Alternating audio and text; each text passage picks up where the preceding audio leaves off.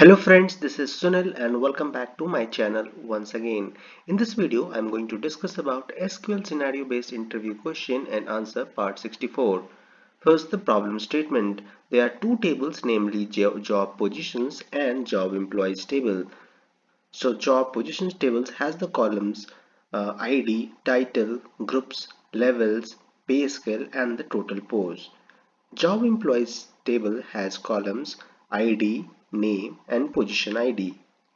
The ID column of the job position table refers to the position ID column in the job employees. So now let's come back to the problem statement once again. It says that write an SQL query to get the expected output as shown in the next slide. I will be visiting next slide very soon. Basically, it should display not filled posts as vacant along with the details of the employees. So if you see the job position table, for general manager position we have only one total post, and uh, for that post we have already employee working, that is John Smith.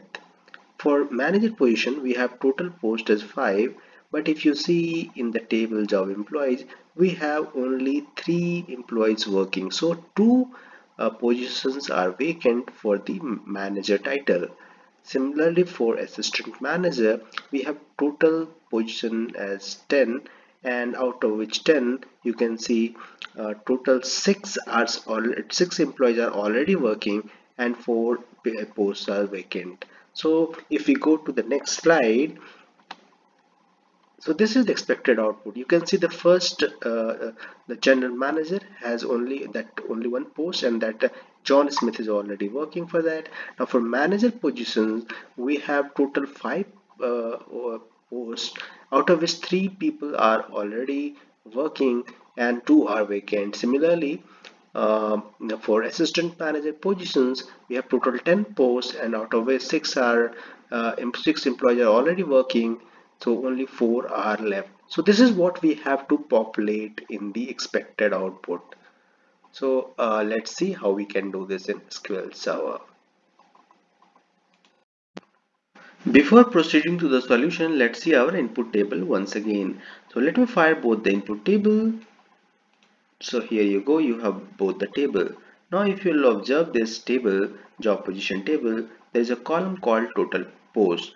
Based on the number of based on the values of this total post column, we are going to replicate the number of rows. So what I mean to say is that for the row ID equal to 1, total post is equal to 1. So I am going to replicate this row only one time. For the second ID, we have total post is equal to 5, so I am going to replicate this row 5 times. For the third ID, total post is 10, so I'm going to replicate this this row 10 times. So total how many records will be there in the output table? 10 plus 5 plus 1, so 16 uh, 16 row will be there in the output. So how we are going to achieve this? We will be achieving this by using recursive CTE. So we'll start with clause with recursive, let's say we'll give some name, recursive CTE underscore job, and then as, and then I'm going to open the parenthesis. After that, what is the first thing we are going to write in the recursive CTE? The first thing which we are going to write is the base query or the anchor query. So I'm going to write select star from table name is job underscore positions. Now I'm going to replace a star with all the column names. So first is ID column, and then we have title column, and then we have groups column, and then we have levels column, and then we have pay scale column, and then we have total post column. And after this I'm going to derive one more column, and I want to populate that value as 1 first. So I'm going to give 1 as, and we'll give column name as rank. So this query will serve as the base query or the anchor query. Okay, Now after that we will have to use union all, and then I'm going to select the same column name, sorry, same column name, but here the we are going to select the table name as recursive CTE job instead of job position, and I'm going to increment the value of rank over here, rank plus 1, and then I'm going to use where clause where rank plus 1 should be less than equal to total posts. So this is the condition. If the condition is met, then only the loop will work and that value will be populated. Once this condition is not satisfied, the loop will end and it will not populate. So I'm going to close the bracket and let me select star from recursive CTE job table. So here you go, we were able to replicate based on row based on the value of the total post. So this was 1, so only one time this row came. For manager it was you can see total post is 5, so one record is here and another record, 4 records are here, and then for assistant manager total post is 10, and you can see all are here. So we were able to finally get all the 16 records in the output table. Now what is our second job? Our second job is to populate the employee name along with it. So suppose for a general manager we have only one employee working, so that name employee name should be here. For for manager position, suppose only 3 employees are working, so for those 3 name should be reflecting, and remaining 2 should be populated as vacant. So how to do that? So we can do that by, for that first let me write another CTE. So let me start CTE underscore MEMP as, and I'm going to open the parenthesis, and here I'm going to write select a star from, and at this time the table will be job employees, and then I'm going to replace a star with all the relevant columns. So for that first let me fire this table. Let me know what are the column names. So we have ID column, and then we have name column, and then we have position ID column. So these are the 3 columns in this table. After that I'm going to derive another column. For that I'm going to use row underscore number, and I'm going to use over clause, and then I'm going to partition by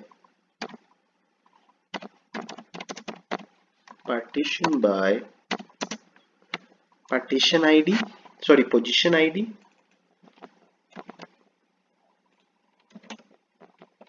and then order by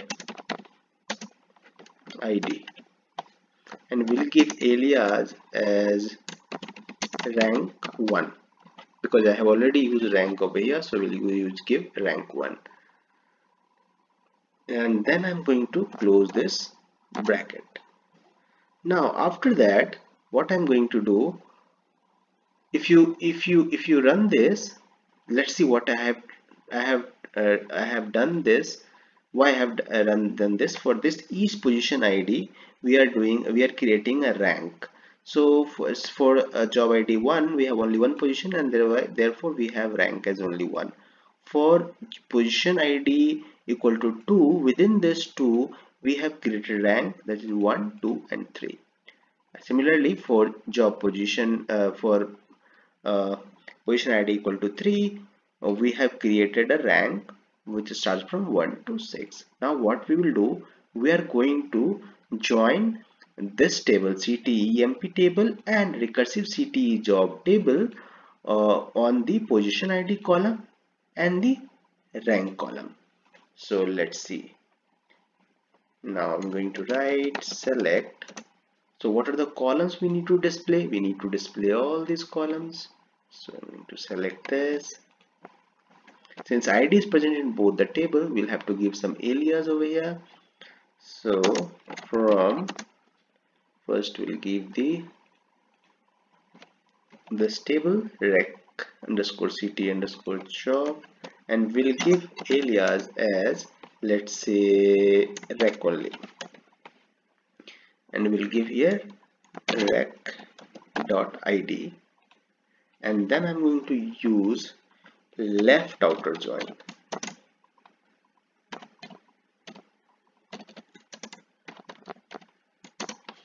With this table, and we'll give alias as let's say emp, and I'm going to join on the condition rec dot, for this we have id equal to emp dot position id, and one more condition we have rec dot rank is equal to emp dot rank 1. Now what we have to do, we have done a join over here, and we have to populate name as well, right?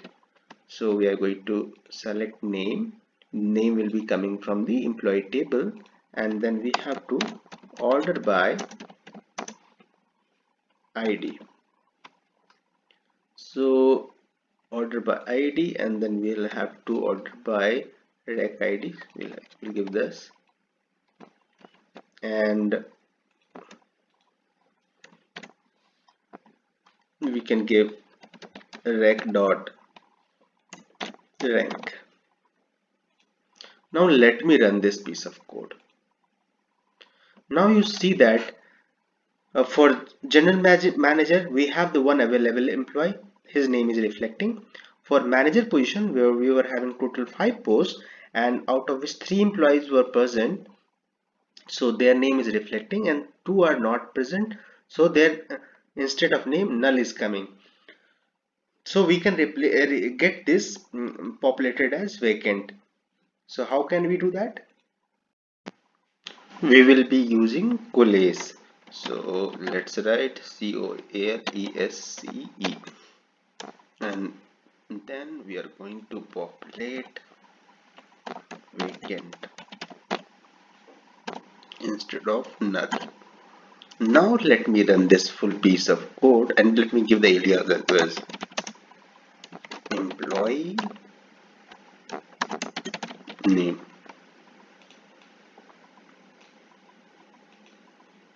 Here you go. You got the expected output, right? You can see over here for manager position we have 2 vacant position. For assistant manager we have 4 vacant position. So this is how we can use recursive CTE to solve this problem. If you have liked this problem, please do like it, and if you know by any other way you can solve this problem, please write in the comment section. Thank you.